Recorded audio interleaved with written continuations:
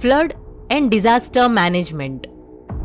Jammu and Kashmir has been hit by natural calamities from time to time. It could be an earthquake or landslide. Sometimes there are forest fires here, and sometimes life gets disturbed due to a cold wave. Floods also occur here from time to time. Let us find out about what is known as a flood.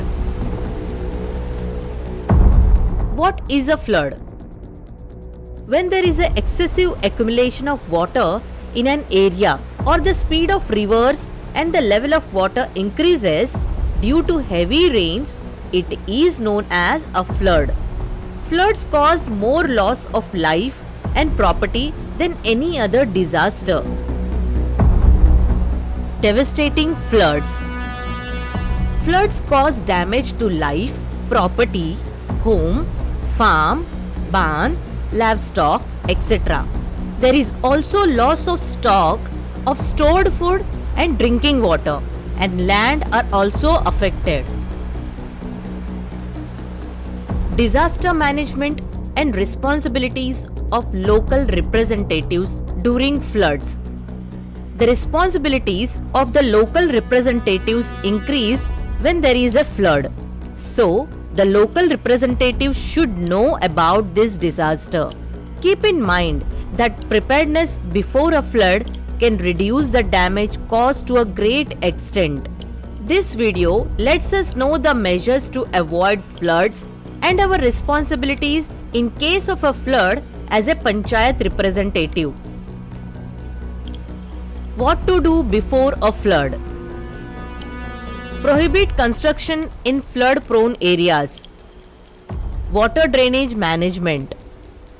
Drains to be cleaned from time to time. Install check valves in sewer traps to prevent flood water from escaping onto the streets. Plan for construction of dams, beams, and flood walls in your area. Seal the walls in your basement with a waterproofing compound to avoid leakage. What to do when a flood warning is issued? Avoid rumors and do not pay attention to them. Use the radio, television, and newspaper for reliable news. Follow the instructions and guidelines issued by the government. Seek shelter at high places. Send children, old people, and women to the highest place first. What to do when there is a flood? Do not walk in flowing water. You can fall in running water with a depth of 6 inches. If you want to walk in the water, walk where the water is not flowing. Use a stick to check the firmness of the ground surface ahead of you and the water level. Do not drive in flooded areas. Take pets indoors or to a safe place. Store stocks of food and drinks safely. Keep important documents and valuable things safe. Fill clean water in bathtubs, sinks, and storage containers, etc. Floods often disrupt the water supply, so stored water can come in handy. Turn off electric items or gas. What to do after a flood? If you can help others, definitely do so. Avoid flood water. Many diseases can occur due to contact with flood water. If power lines are broken and lying on the ground, stay away from them and report to the power company. Use extreme caution when entering the buildings. Poisonous animals may be present there to avoid the flood.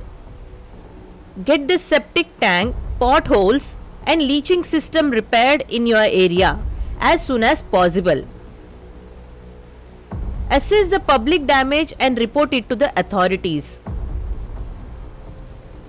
Stop illegal sand mining, deforestation, encroachment of land around rivers, etc. in your area.